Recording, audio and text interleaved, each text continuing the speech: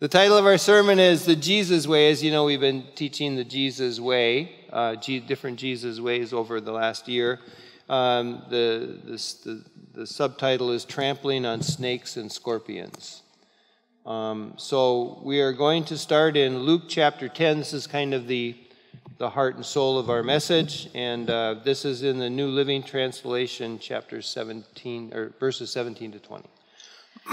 When the 72 disciples returned, they joyfully reported to him, "Lord, even the demons obey us when we use your name." "Yes," he told them, "I saw Satan fall from heaven like lightning. Look, I have given you authority over all the power of the enemy, and you can walk among snakes and scorpions and crush them. Nothing will injure you, but don't rejoice because evil spirits obey you. Rejoice because your names are registered in heaven." So how do you like that? Jesus gave his disciples, we happen to be some of those disciples, he gave them authority over all of the power of the enemy. That's you, and that's me. Jesus gave us authority over all the power of the enemy. There is no power that Satan or his demonic horde has that you don't have more of. In fact, we'll get into it probably the next time we speak, what kind of power he has, and it's very limited. But regardless of that, every single one of us who is a child of God has been given this authority. And it's interesting. He said, "I'm giving you authority over the power of the enemy. You're going to walk among snakes and scorpions, and you're going to do what to them? You're going to crush them." The title of the message comes from a different version of the Bible where he uses the word trample them. And it says, "And nothing will injure you." And we'll talk about that maybe next time we preach also. We ended up, we talk, we visit, I rewrite our notes, we talk again, we rewrite the notes, and we ended up with so much, I think it stretched into a 2-week message. And we got the message for the next time after that. Yeah, so the Lord is good. So we just want to we're going to go through, I think, the hows and the hows, the who's and the whys today, and then the what's will probably follow that. So how did we come across this authority? How is it that we have this authority? And I think it's really important that we start there so that we see the underlying foundation of the authority that Jesus has given us to live in and to minister to others in. Because the authority is for two things that I can see. We'll get into that more a little bit later. But it's really for our benefit, and it's for the benefit of the nations. That's why he gave us the authority. And he told the disciples they had this authority after they had gone out and ministered in his name to many others, and they saw wonderful results.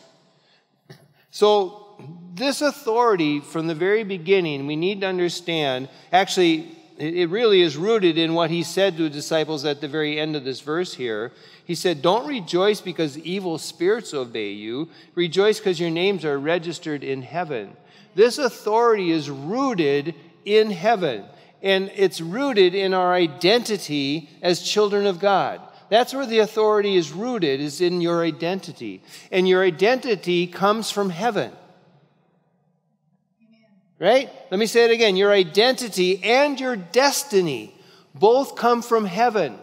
They were not determined by your education.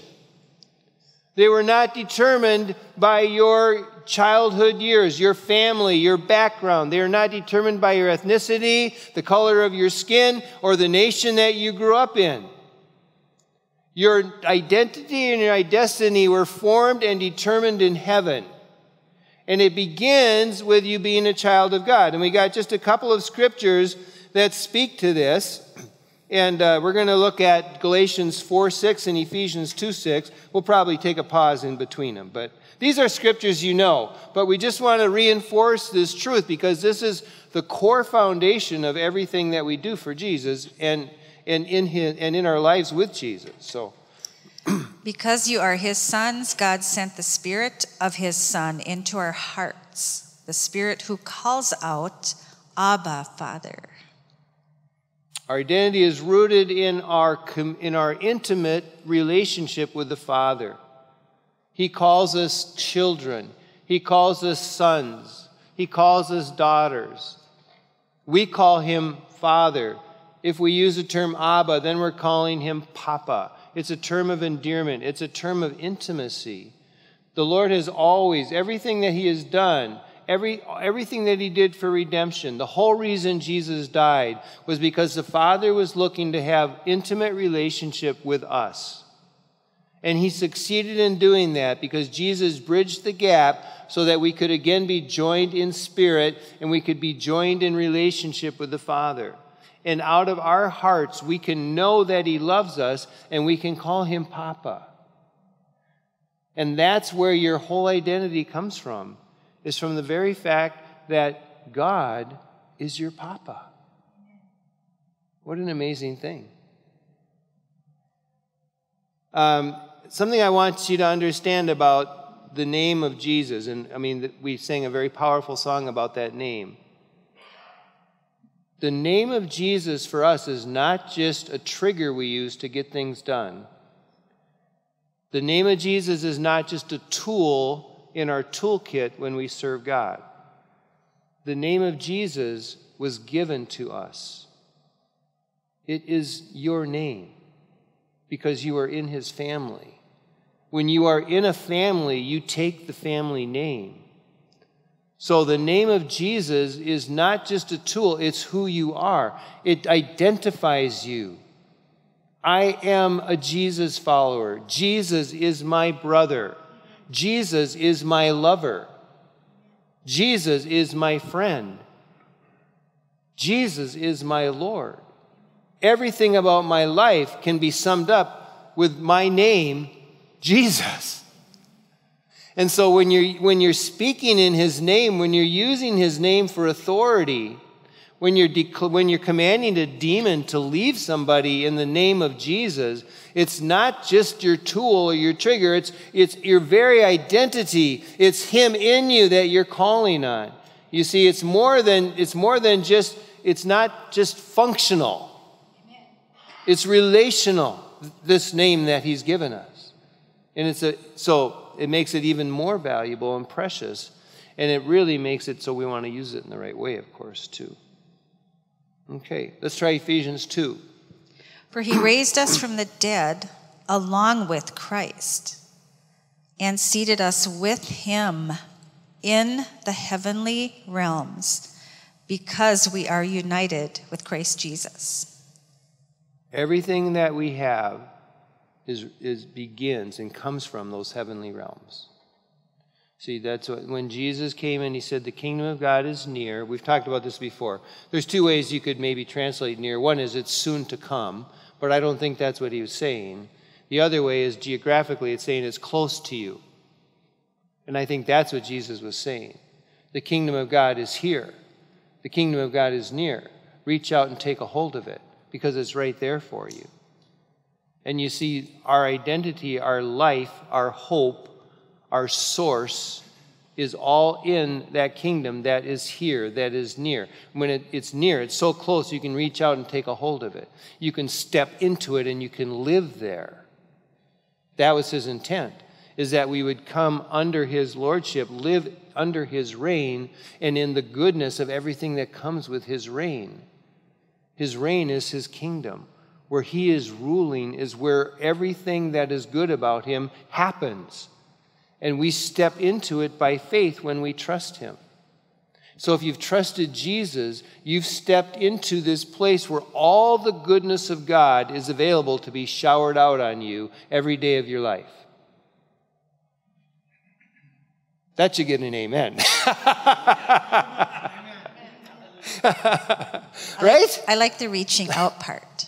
Reaching out for the kingdom. Yeah. It's right there. Yeah, it's right there. Pull it in. It's not far away. It's not up there. It's in here. Holy Spirit lives in here. You don't have to call down Holy Spirit from heaven. He's here all the time. Okay. Yeah. Woo. Okay, now let's talk about the who. Who did Jesus give us authority over? Number one, he didn't give us authority over God. But sometimes when I listen to people pray, I wonder if they're confused about that. Right? You ever hear people pray and it's like they're telling God what to do? Yes. You should tell your story. I do. She's got the greatest story. My 7th grandchild was being born, and I would be at the birth. So my daughter called. It was her 3rd child, and she said, Mom, I got to go. And so it was them driving their car, me driving my car, and we're racing down the freeway, okay? And we're both going the same way, so I don't know if I'm going to see them or not. It doesn't matter. I'm just saying to God, you keep that baby in till we get to the hospital. In Jesus' name, I'm telling him that. Very I don't know. Passionately. Passionately, yeah. I'm one of those people that's arms were flailing in the car, and I was talking, and people would be like, what is she doing? You know? So anyway, we had to pull over, and the baby was born on the freeway. Okay? It was beautiful birth. Beautiful, okay? And the police come, the fire trucks come. The baby had already been born. And then they took Amber and Ren and Ben along to the hospital to just make sure everything was good. And I was following behind them, and now I was exclaiming to God how smart he was and how much he knew and what a blessing that was to deliver a baby. Like we were by ourselves delivering a baby, and that was just the best thing. And I was telling him how he knew, he knew the whole time what he was going to do. And it was just beautiful. Yep. So she told God what to do, and he didn't listen.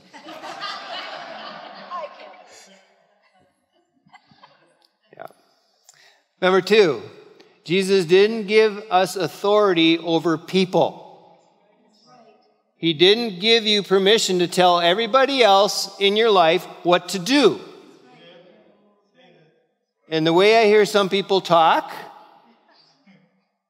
seems like they're confused about that. We spend so much time worrying about what everybody else should do. And we have some basic responsibilities. We need to guide our children, so children need to be instructed, and sometimes they need to be told what to do, but that's your responsibility if you're a parent.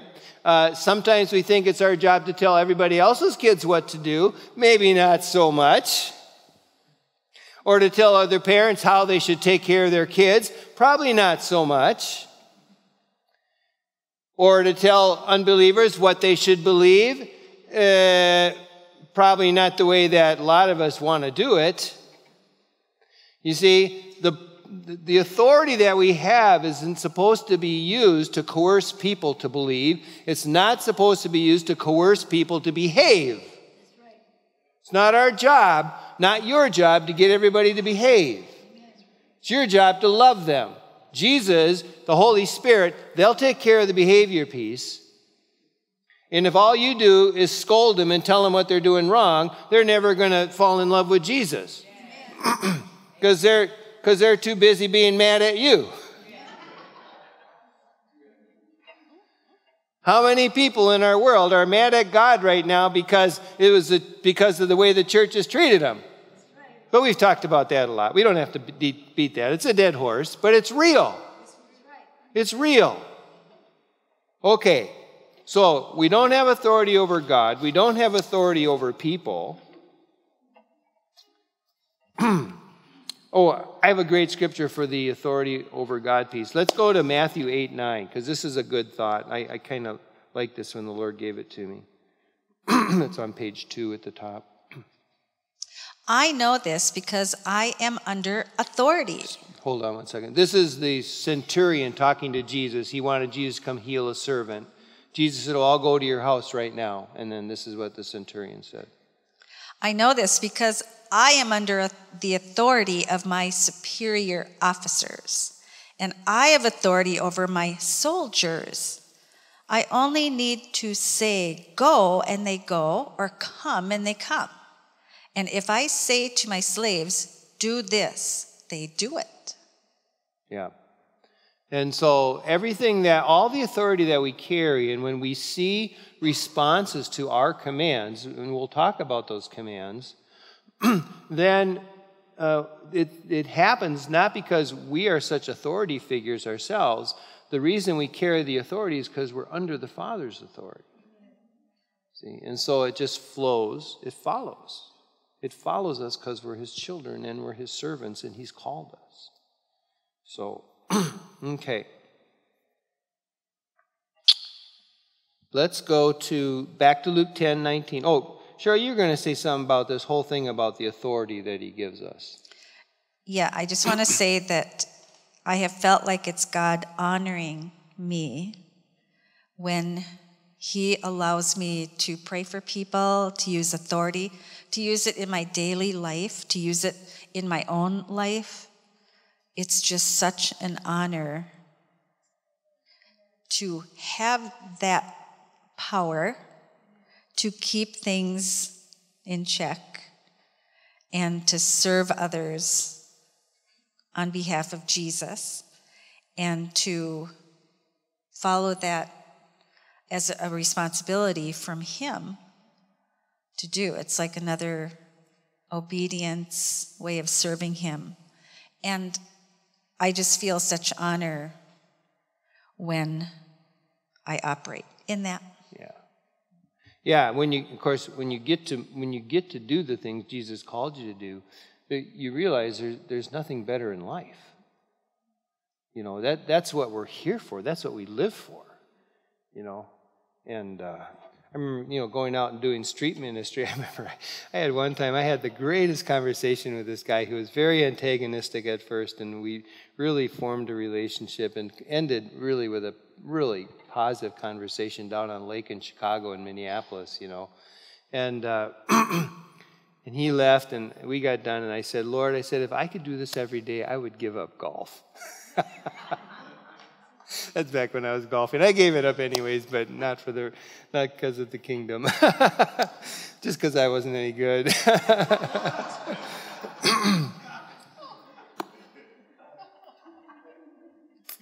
Okay, so let's go back to Luke 19. I want to read again verse 19 of Luke 10, or Luke 10, verse 19, what Jesus said to his disciples. I saw Satan fall from heaven like lightning. Can you all picture that? Who did he say? I saw Satan fall from heaven. Okay, yeah. Like lightning. Yep. I have given you authority over all the power of the enemy, and you can walk among snakes and scorpions and crush them. Nothing will injure you. So, the truth is, the authority God gave you was not over humans, it was over spiritual beings who are active and busy in this world. And their primary purpose is to kill, steal, and destroy. And there's nothing they love better than to oppress beings who are made in the image of God. They love to oppress God's children, and they love to oppress all those who are called to be God's children, which covers the whole human race. That's their mission. They live to oppress, and they do it very well. And we see a whole world living in oppression because of the existence of this enemy and his horde, right? And then we come along in our authority. And we mess it all up. And that is big. That is big.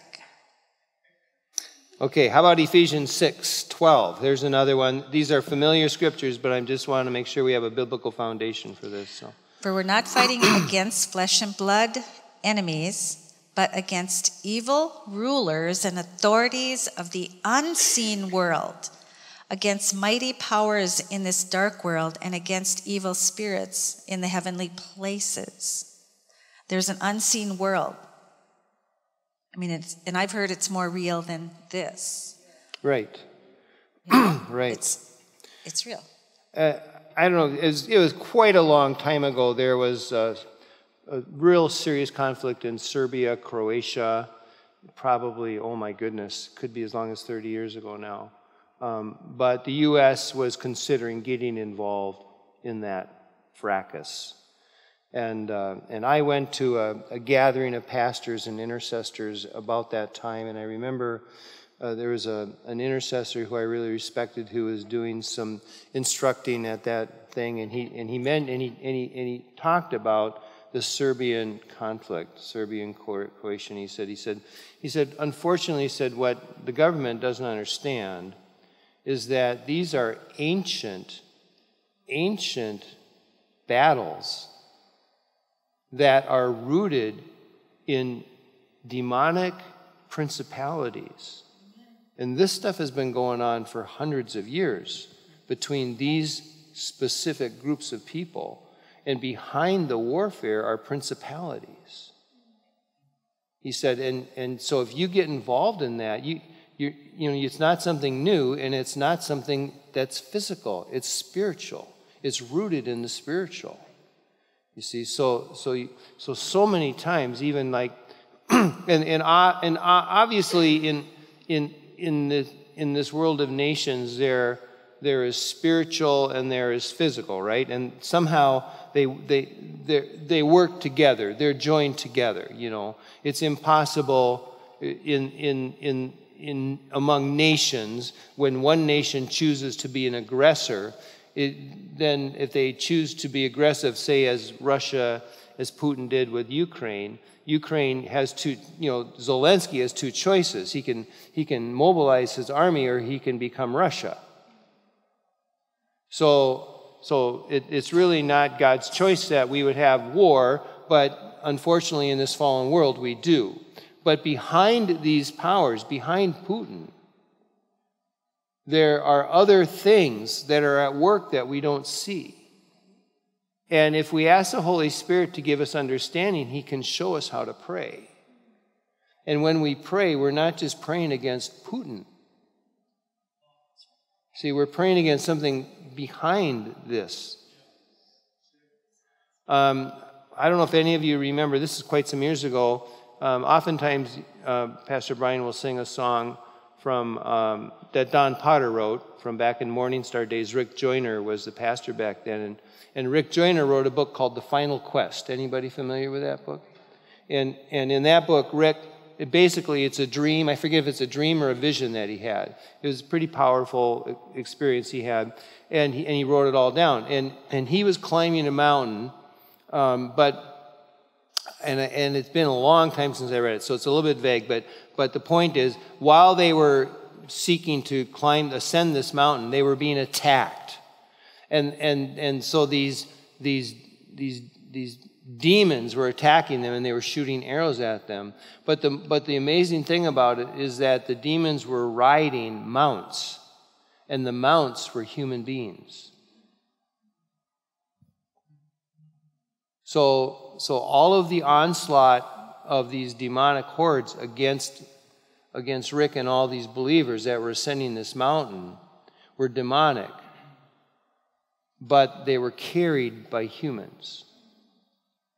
And so much of the political and social and moral warfare that we experience in our culture today I'm not saying that people who think different than us are demon-possessed, but all of us can easily be under the influence of and the oppression of spiritual forces.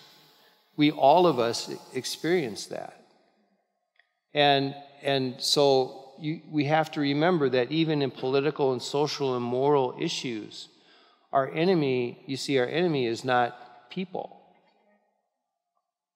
We're fighting against a spiritual enemy that's seeking to destroy this world because God loves it. And he hates God. He wants to destroy everything God loves. And so he will turn everything backwards that God made good. And we see it happening. But it's because of his influence. So if we're angry and name calling and arguing with people, we're fighting the wrong battle. We've been given authority over the snakes and the scorpions. People are not the snakes and the scorpions. See, people are oppressed by the snakes and the scorpions. And it's our job to help them be unoppressed. And one of the greatest ways that we'll do that is to exercise our authority in their behalf. You see? Sure. We get to do that for people. I'm so excited. This morning I woke up and I was like, okay, what day is today? What do I have to do? And it's like, oh yeah, we get to preach today. And then I said, Lord, help me. And so as I'm getting ready, the Lord brought to my mind a story when I was a child. And I grew up on a farm. When I was 4 years old, we got an Arabian horse. So when my dad put me on the horse, he said to me, now I want you to remember one thing when you're riding this horse. And I'm like, what? And he said, you're the boss. You're the boss of the horse. And I'm like, what? I'm the boss of this big thing? You know, how can I do that? He says, you don't need to kick it or slap it or anything like that. He says, just inside, you need to know that you're the boss, and the horse will sense that. Now think of that in the realm of thinking of who you are and what you have in Christ, and how we walk around on this earth. Like we know that we're, so to speak, the boss against the enemy in people's lives. I love thinking that I'm like the FBI for God. And I'm like against the enemy. And I'm going to get him, you know. Yep. But that story to me about my horse was very powerful in the rest of my life.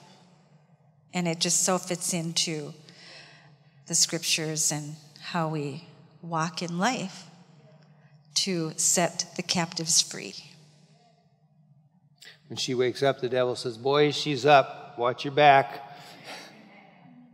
Yeah, that's how I want to be. That's how we want to be. That's how we are. That's who we are. So that just feeds really well into the whole why issue. Why did he give us this authority? And we're going to go back to Luke 9. We're going to look at verses 1 and 2.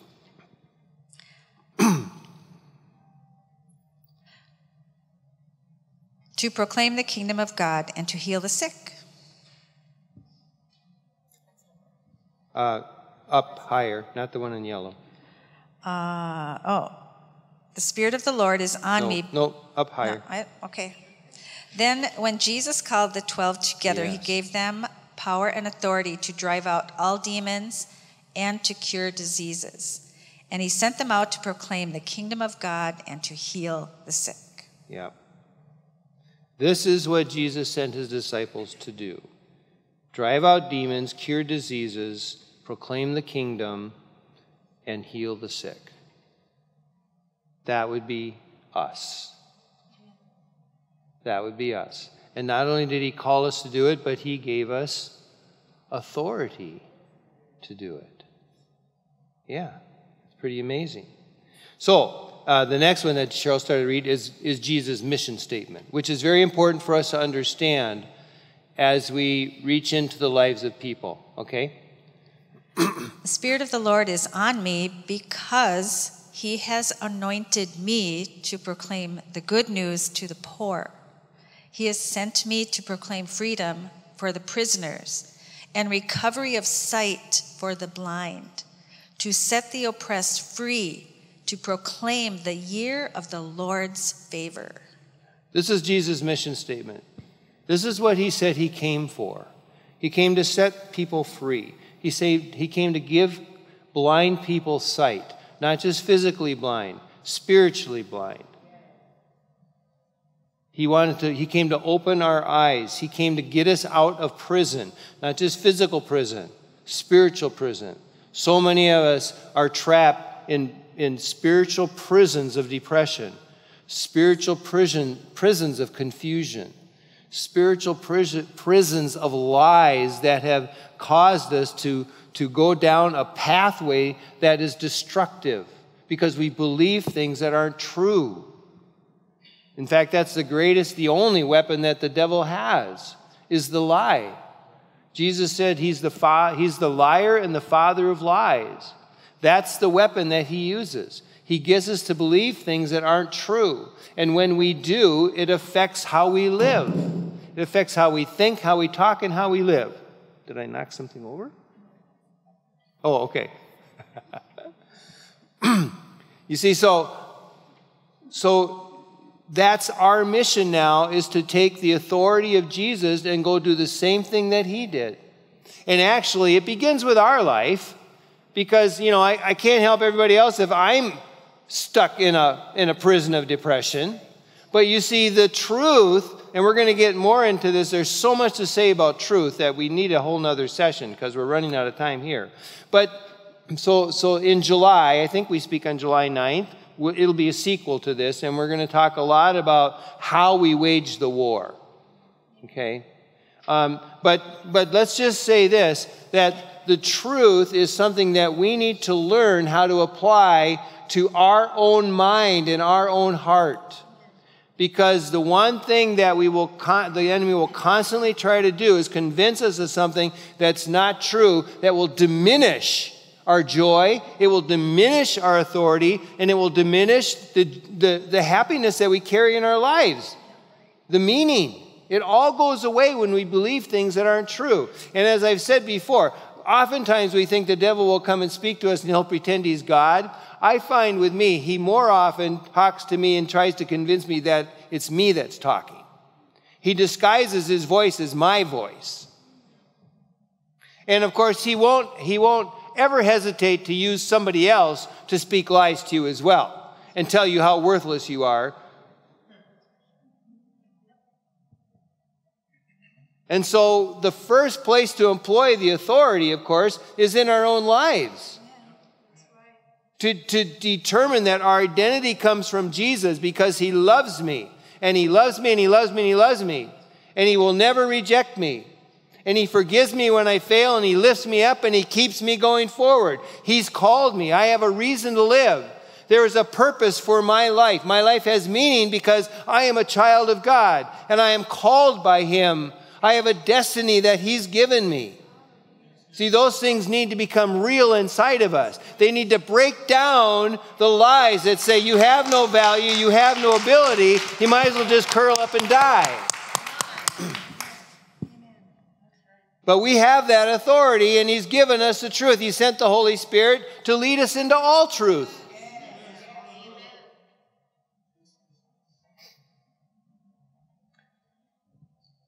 So in Luke 9:2, Jesus said, proclaim the kingdom of God and to heal the sick. I want to suggest something to you. Don't be shy about praying for your friends and family when they are sick. Amen. Don't be bashful about that. Oh, but what if nothing happens? Then nothing happens. But what if something does happen? Amen. What if you pray for somebody and something does happen? I think we can safely say that if you pray for your friends when they're sick or your family when they're sick, there's a better chance you'll see a miracle than if you don't. Chances are pretty good if we all start believing who we are and what we've been given, and we care. Remember, we're not doing this to prove anything. We're not doing this to convince anybody. We're doing this because we love them. The same reason Jesus came and did it. Jesus came to redeem us because he loved us. We reach out into the lives of our family members and our friends and our work associates and maybe even a random stranger when the Holy Spirit prompts you because of love. And so it doesn't matter so I'll make a fool out of myself. So you get to be a fool for Jesus. But maybe you won't be. See, I have all kinds of friends and acquaintances who dared to pray for someone who was sick and saw work. I had one friend, he worked in a shoe store, and his associate salesperson broke his leg. And he said, "Can I pray for you?" And the guy said, "Okay." And he prayed for him. The guy's leg was healed. Whoa! Think that changed his life? Anyway, when you pray for people, the Spirit of God comes on them. Yes. And they feel the touch from him. Yes. That's not nothing. Yes. That's something. We had one family member who was once in a while would come to Hope, and she was visiting Hope, and Cheryl just went to greet her, stood behind her, rubbed her shoulders a bit, and began to pray over her. And she said, "What are you doing? What's happening?"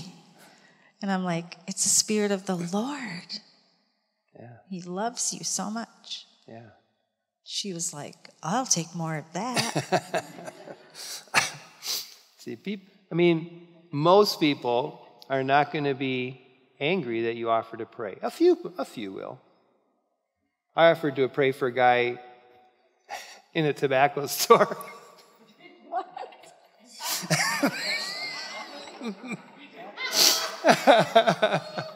Yeah, it's hilarious, isn't it? Oh, I know. I had a friend, and I was his guardian, and he smoked, and so I would help him manage his money, and so I would go and try to find him cigarettes cheap, and so there was a store owned by an Islamic man.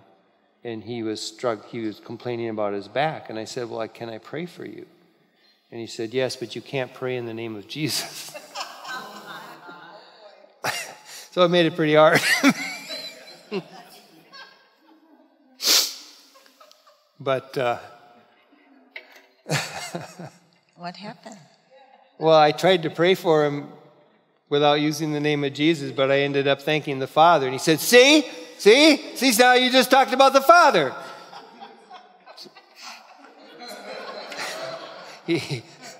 So he didn't appreciate my prayer. Wow. But that's okay. So what?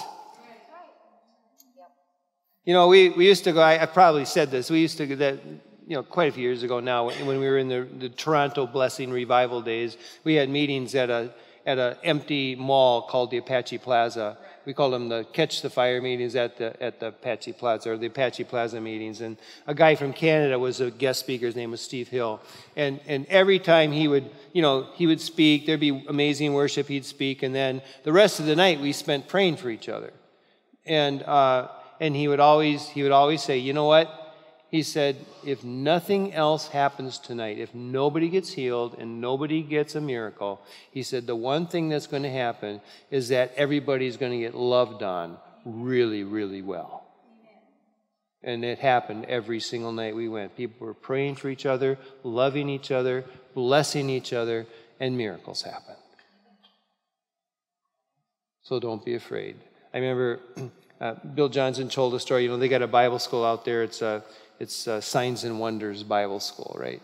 And so one of his students, this is a long time ago he shared this story, but I've always remembered it. One of the students was shopping in Walmart one day, and he noticed that his hands were really hot.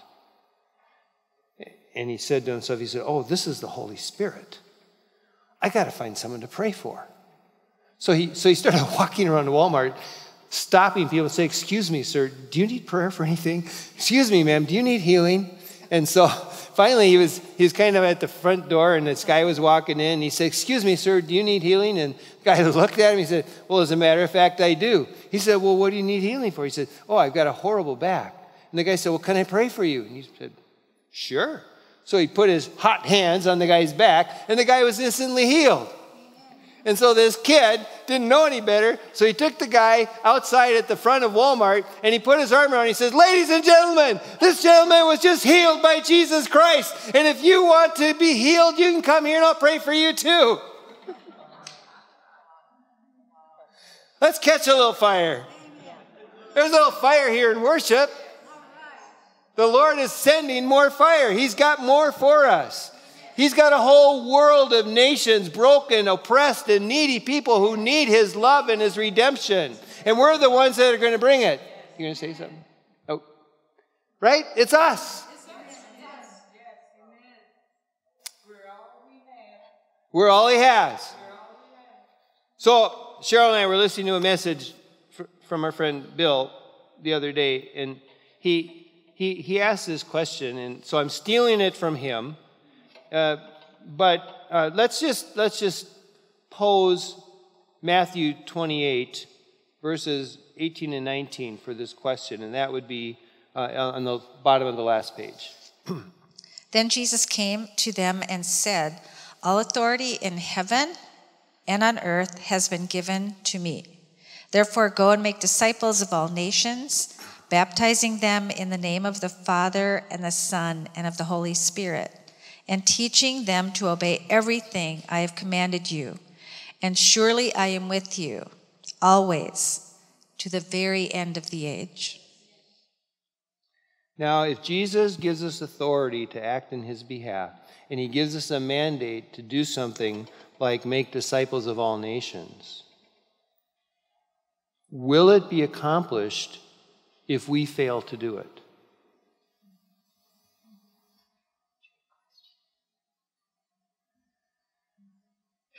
See, is God just going to say, oh, I guess they're not going to get it done, I'll take over? Or as Cheryl said, is it a tremendous honor that he's chosen us to be his vessels of mercy on this earth? And he gave us his authority, and he mandated us to bring redemption to the nations. And we are the ones who proclaim the kingdom of heaven and heal the sick. And if his church fails to do that, how will it get done? Or as Paul said, how shall they believe if they have not heard? And how shall they hear if they are not sent? It's us, guys. And it's a huge privilege. And it's also very scary. But do it anyways. Isn't that what Brian talked about last week? Do it anyways. Dare to care. Dare to pray for people.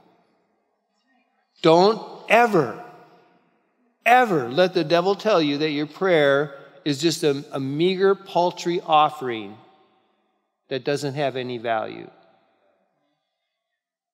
I learned this in one of my travels to Ukraine. Pastor Robert, Cheryl and I both had to say that. You know, Pastor Robert wears some really nice suits when he comes to church and preaches and stuff, you know. But I only ever feel underdressed when he and Taqueras come dressed in their Africa garb. And then I kind of look at myself and it's like, I need one of those, you know. But, you know, I haven't been to Congo, but I've been to Ukraine many times. And you know, and back when I started going was shortly after, you know, the Soviet Union fell.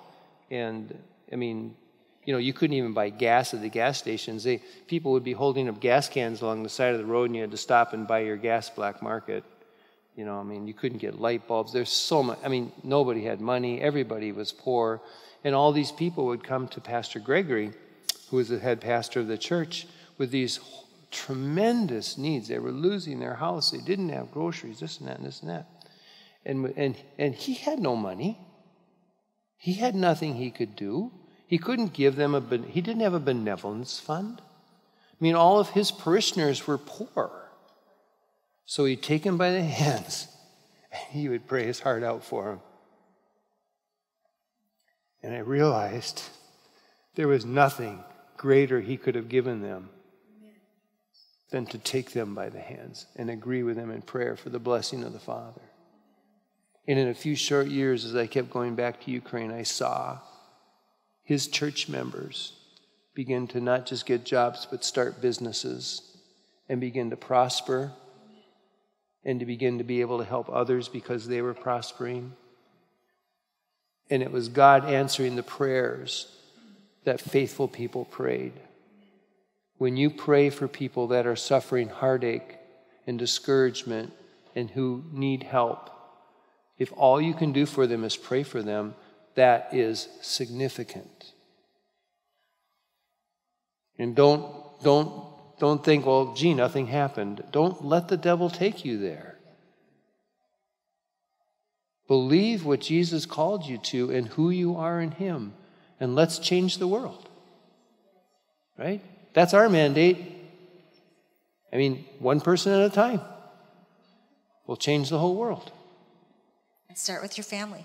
Yeah, good place to start. They're the hardest. And it's not too late to start. Never. I still pray for my mom to see and hear because she is 93 and can't see or hear very well. Yeah. I still pray for healing. Yes. Yeah, why stop? It's real. As Cheryl says all the time, God is real and he loves you. Right? God is real and he loves you. Well, let's pray. Thank you, Jesus. Father, we thank you for what you've done. It's kind of unnerving, and it's also, it makes me feel a little guilty because I realize so much of my life I haven't believed who I am or lived accordingly. But Lord, you're stirring fresh things in all of our lives here. You're calling us to a new season, and what you gave us is still very real. You've given us authority over all the powers of the enemy, and you've mandated us to use that authority in behalf of the people in our lives. So this morning, Father, we just say yes to you. We say yes to you. To step above our fear and our sense of intimidation, our doubts, our what-ifs,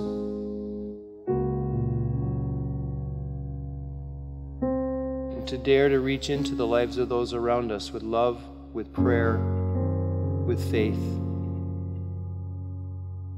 When we see oppression, to take authority over the strongholds behind it. To break the powers of darkness, clear the spiritual air around the people we love. To open the door for Holy Spirit to begin to breathe on them and speak to them and draw them to the Father. That's who you are, God of redemption. And we're your ambassadors. We're the called ones. So we ask that you help us, Holy Spirit. Begin to stir new things in our hearts. Begin to teach us, open doors for us. Let us know when the door is open so we don't miss it, and help us to be faithful and courageous to step into opportunities that you give us.